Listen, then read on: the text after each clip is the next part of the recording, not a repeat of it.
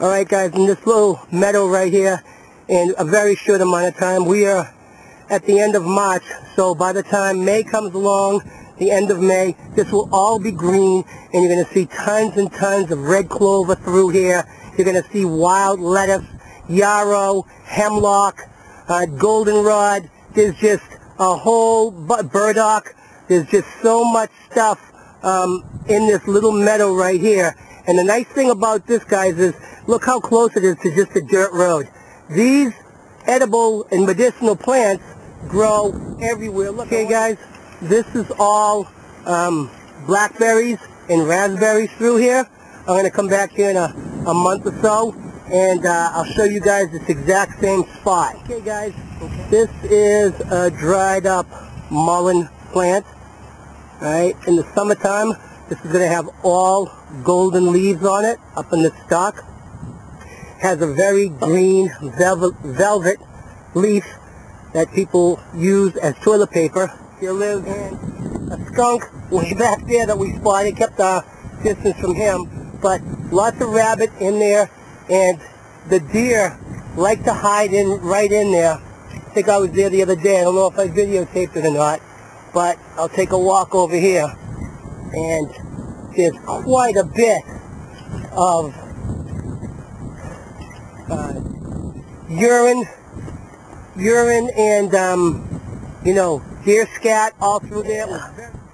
Okay, guys, what you can see here is you can see the fur, okay, from whatever animal this coyote ate.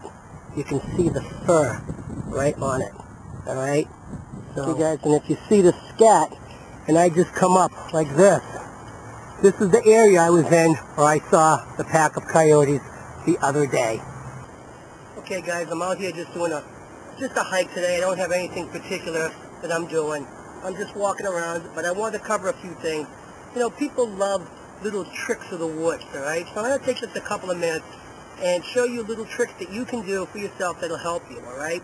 And basically, they're tricks on, measuring time, measuring distance, and things of that nature.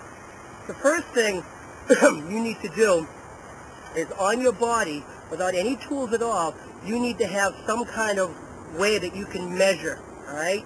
So it's going to be different for everybody. But for example, between my outside knuckle here and my thumb, from here to here, is 4 inches, all right? So I know if I take 1, 2, 3, I know that that's going to be a foot. So if I have to measure out any inches, I can use the outside of my pinky to the outside of my thumb, and I'm going to know that that's about 4 inches. I know for a fact that that 4-inch blade, I know it's 4 inches, okay? Now if I measure from my knuckle right here to right here, it's 4 inches.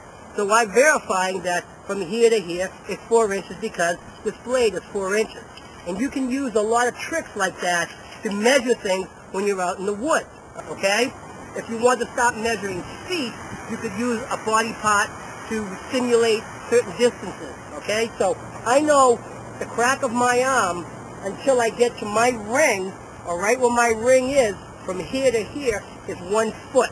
I know it is, okay? So if I'm out and I need to measure maybe depth or something like that, and I'm trying to look, I know if I was maybe pulling line or pulling paracord for Hank or whatever, Hanks, I know that between my thumb and my index finger, when I stretch it from here to here, I know that the length to here is 5 feet.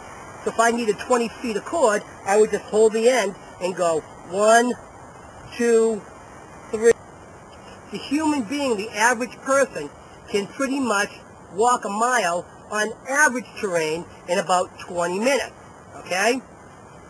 So I know that about 75 paces is going to give me 1/8 of a mile, all right? So I know if I walk 75 paces and I do that 8 times, whether you use pacing beads or something like that, and by using your watch, you'll know that you've walked about a mile by using those little tricks, okay? I know that between my hand here and my hand here on the horizon, if I go up 1, 2, 3 times and I hit the bottom of the sun, I know that I'm going to have 3 hours till it's dark. All right? If I'm walking, you see people pacing with their feet all the time. If I'm walking and I touch my toe and I go just a little bit further, I know that that's 1 foot. So I know that I can pace off 10 feet. Yards, I know that I can measure out with my paracord 20 feet. I know I can measure out 10 feet, so I can use that paracord to measure out yards if I needed to do that as well. All right? If I want to measure out some kind of, maybe I'm looking over a cliff and I want to know the distance between where I am and the bottom. Well, you can just take a rock and toss it off the cliff. Let's say you say 1 Mississippi, 2 Mississippi, 3 Mississippi. I know that that's 30 feet. How do I know that?